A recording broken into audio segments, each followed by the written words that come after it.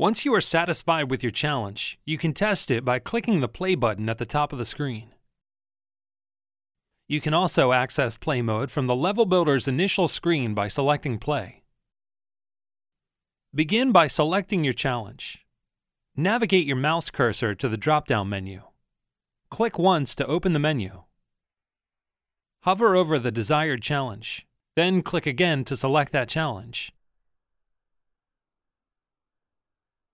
Next, select a robot type from the left. Each robot is different from one another. To learn about the sensor and motor locations, simply hover your mouse cursor over the text description.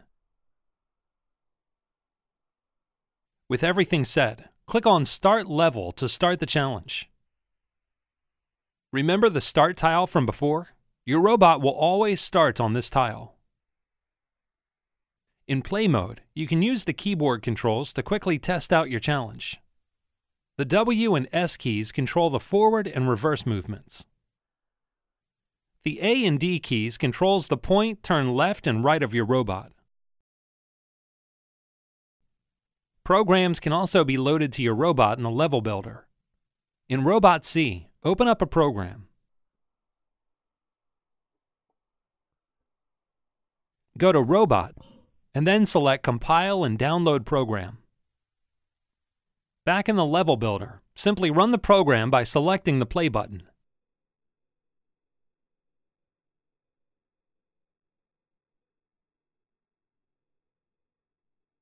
As you navigate throughout the challenge in play mode, you may find that you want to change something.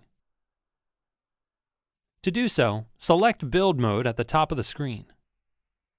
This will take you back to Build Mode, where you can make your adjustments. In the next video, you will learn how to share your challenge with others.